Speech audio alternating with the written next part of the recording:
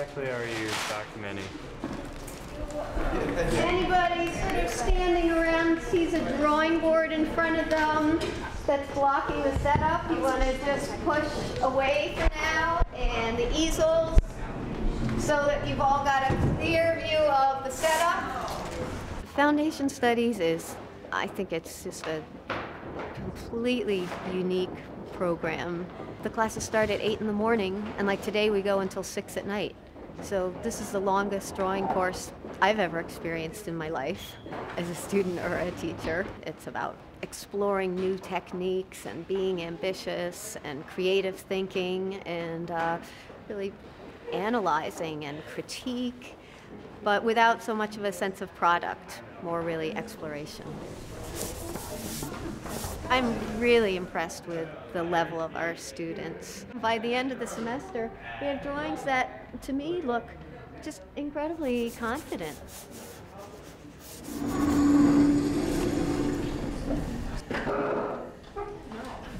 You have the symmetry with the darks on the sides. The yellow and the orange is like kind of blotchy. Make it bluish or slightly darker so that it looks like it's Is that the moving away. greenish-ness? Yeah. Yeah, maybe more green, dark, cool colors. Here at RISD, the critique is, it's the end point of a project, but it leads into the next project. That is, it allows you to reflect and have a somewhat more objective view of your work. These things are communication devices. They are talking to the world. And who are they talking to, and what are they saying to the world? The foundation program is really intense.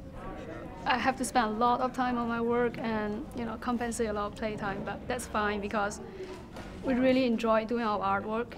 There's been a lot of paintings from me that they take something out of you emotionally, because you have this attachment to it, and then once it's finished, it's like a release. It's like something clicks and something moves on in you. Students don't always appreciate when they're doing it how much work they're doing, that they are getting a lot of work done. I mean, a pile of work.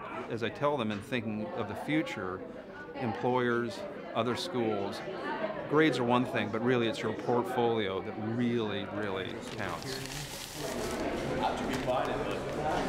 And try to let it sink down in there by itself.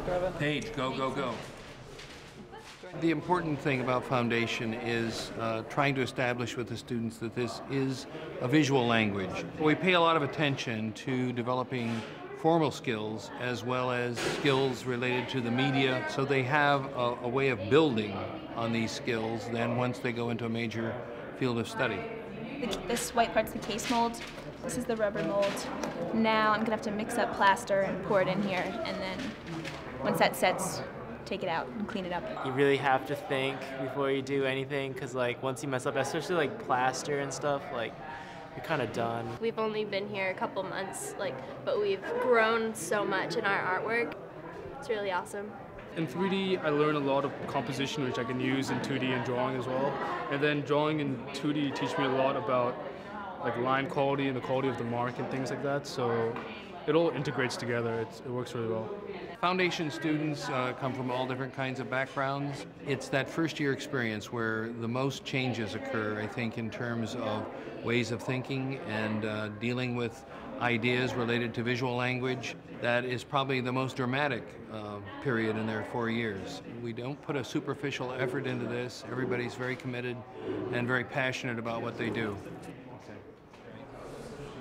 So that's the main thing. Just let that set for a little bit. Probably can start stirring that now, Emily. Let's put the lid on the...